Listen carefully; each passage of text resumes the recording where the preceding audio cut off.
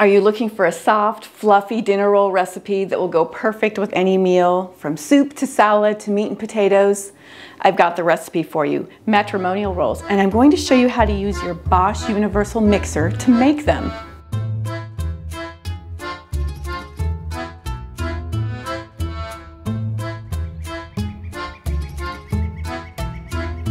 Hi, I'm Michelle. I'm here to help you create your slice of country living with practicality and finesse, wherever you may live.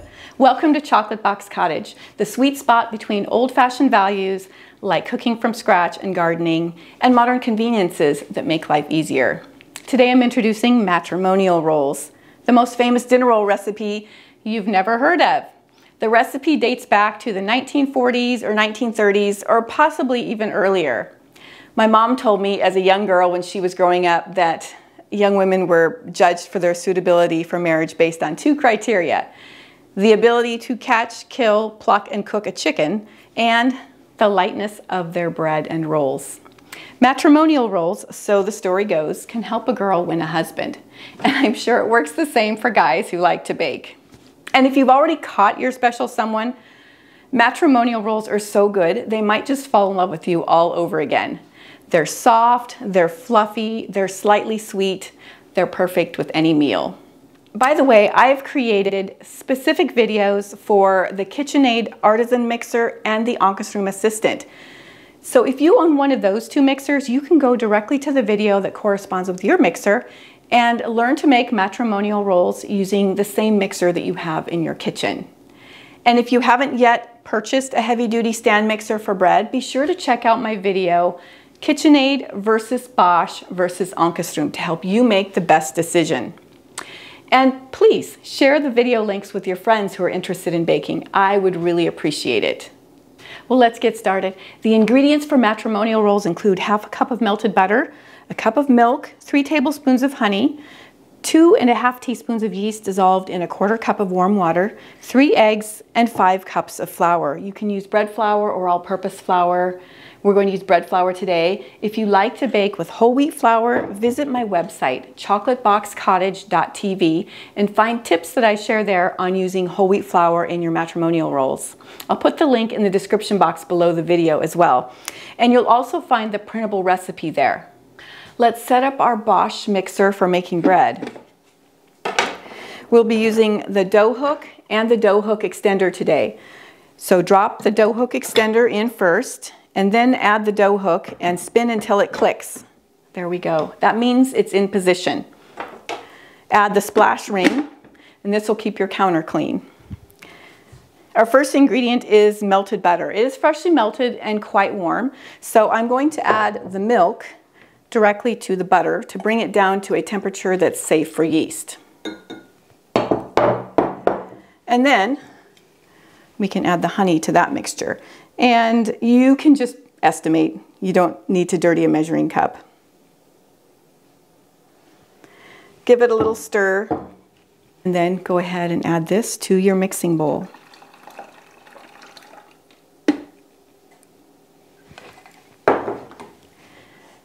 Now it's time for the yeast, which has already been dissolved in water.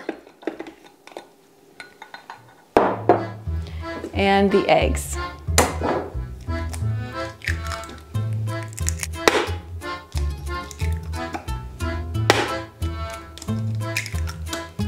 Now we're going to start the mixer on low speed to beat the eggs.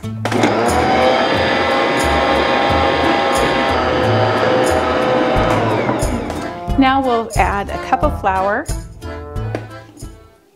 and the salt.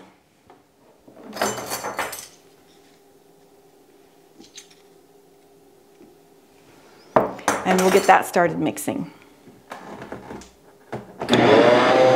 And I'll continue adding the flour about ½ a cup at a time.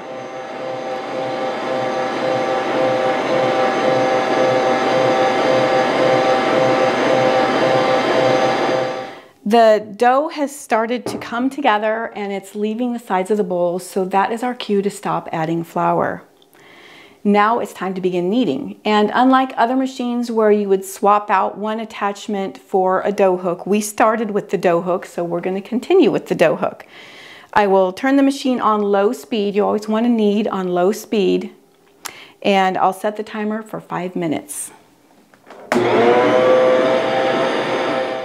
We can watch the dough develop right in the bowl. It's pulling away from the sides of the bowl and it still looks sticky and shiny. That's exactly what we want. The Bosch has been kneading for about 5 minutes and the dough has come together nicely. Now it's time to get our hands in the bowl and check what the dough feels like. Making sure that the machine is turned off, just take 2 fingers and gently touch the dough. It should feel tacky, but not overly sticky. The best way I can compare this is to a Post-it note. So touch the sticky side of the Post-it note and then touch the dough. They should feel remarkably similar. Our dough looks good. So I'm going to pull the dough hook and flip the dough out onto a buttered surface.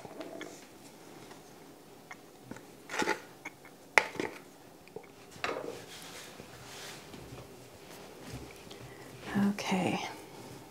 You can, of course, let the dough rise right in the work bowl if you prefer, but I find that this little bit of hand kneading really helps bring the dough into a smooth ball, and that will mean smooth rolls and smooth bread.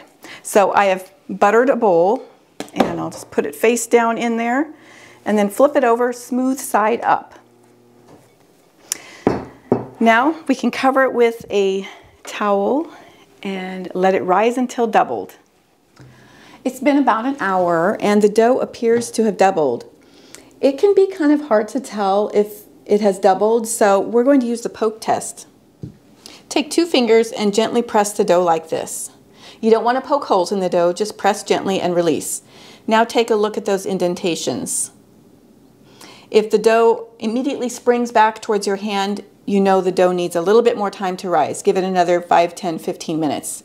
If the dough just gradually pushes back, it's just right. And if the dough just kind of sighs and collapses in the bowl, then you know you let it rise too long. The next time, give it a shorter amount of time to rise. So turn the dough out onto a buttered counter. There we go. And rather than punching it down, just gently deflate it with your palms. Take a little bit of that butter on your hands.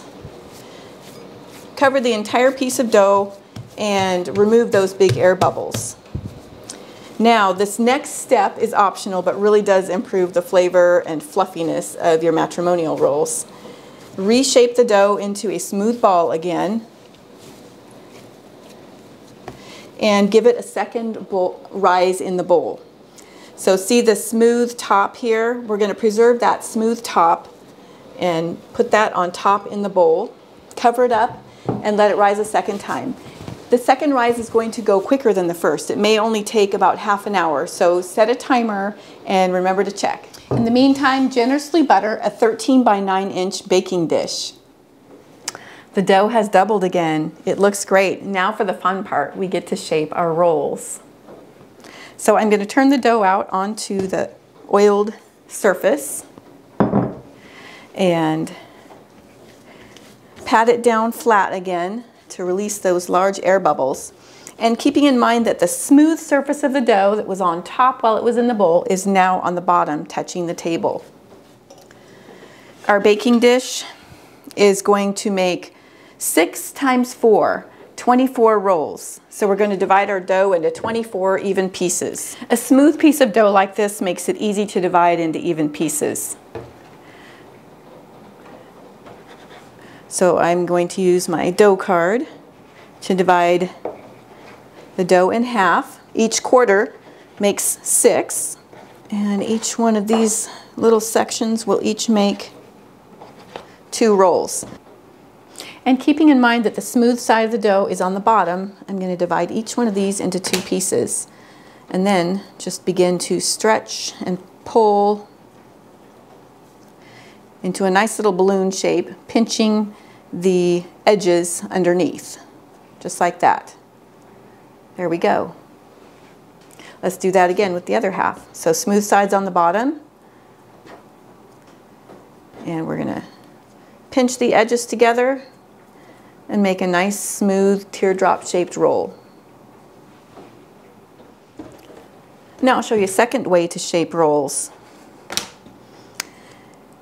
Smooth side on the bottom, just do a little bit of preliminary shaping, and then bring it over to a smooth surface like a kitchen counter or a table, and just cup your hand over the dough and scoot it in a circular motion until you have a smooth roll and the edges just seal themselves on the bottom. Let's do that again. A little preliminary shaping, then flip it over and begin to turn and scoot the dough to seal the edges. And in a jiffy, you've got this beautiful round roll. I'm going to continue to shape the rolls and fill up the pan.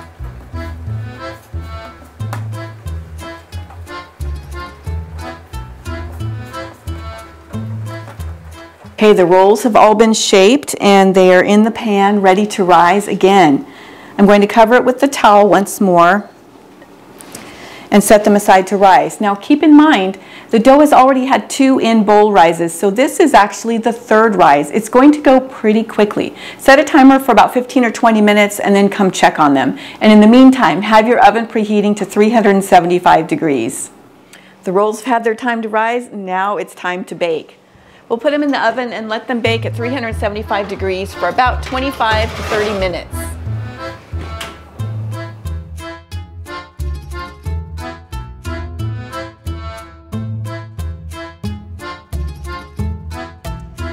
Well, the rolls are out of the oven and they turned out beautiful. They're a deep golden brown on top and a lighter golden brown underneath.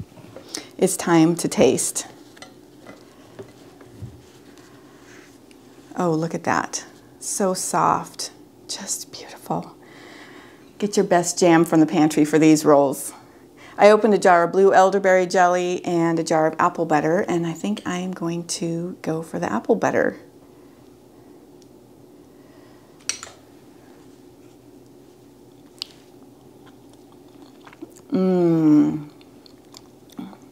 That's the way a roll should taste. It's soft, it's scrumptious, it's lovely. Wouldn't you be proud to serve these rolls to your family and friends? I hope you do. And I hope this recipe for Matrimonial Rolls helps you get more comfortable with your Bosch Universal mixer so that you bake more often. Thank you for joining me in the kitchen today at Chocolate Box Cottage. It's been a pleasure. Bye-bye.